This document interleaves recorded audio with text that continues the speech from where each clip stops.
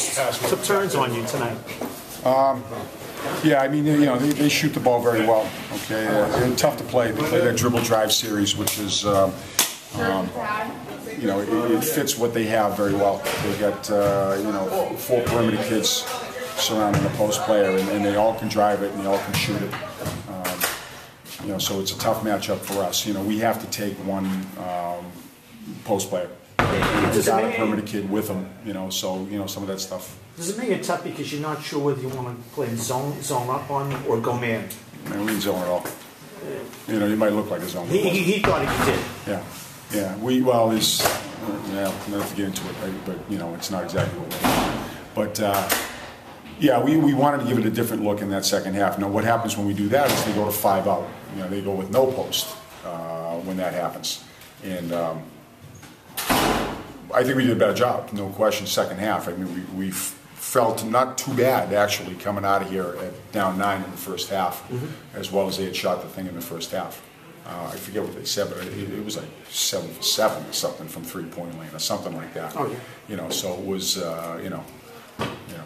very, very good. Coming out of here, like I said, 9 points. We took a good hit in that second period. And then, we felt we could fight back here, and we did. We did. Similar things happened a year ago when we played them. We hit them with that was the one maker in the first period over there last year, and they did the same thing here in the second period on us. And our kids fought it off and came back, and get to where we want to be. We had a good third period, got ourselves back in shouting distance, and just continued to come. When we could put the ball down in the lane, then it becomes a little bit more the way we want to go at it.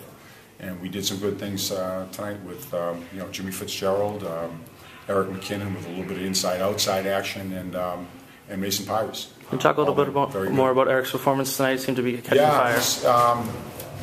He's playing great. He's in his own way. He's a tough matchup for people too, because he's he's playing a forward position for us, and with the size that he has, he's about a 6'2" kid, but he's got guard skills. So he's a tough guy to match up against.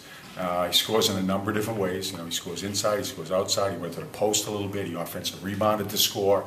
That's what makes him tough. His game is very, very well rounded. And in addition, he plays hard on the defensive end. We give him a lot of responsibility defensively as well. Your board work was impressive. I mean, you'll get 2, 3, 4 shots at a time. Yeah. I mean, and it almost won them for you. Yeah. I don't know what the numbers look like, but I think that was pretty good. There was a little bit of of an issue with their offensive rebounding. Now again, as you look at them, they don't look physically imposing, in terms of size. But they offensive rebound well. That's what they do, and that's what athletes and will. Well, I mean, they did that. Your offensive rebounding was, he was ferocious. Yeah. I mean, ours should be. We have a little bit of a size advantage. I mean, we were hoping to exploit a little bit of that.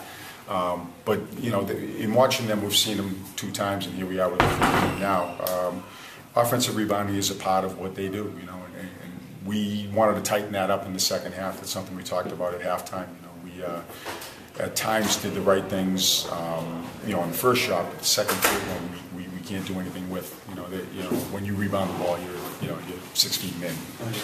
That's tough. You're not going to be able to consistently defend something like that. So we hope to tighten that up a little bit. But like I said, that's another thing they do very well.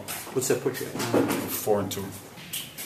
Still no way out. Well, last 3, we've had 3 since I've been here, and they've all one possession games. Every single one of them's been a 1 possession game. So, that's no different.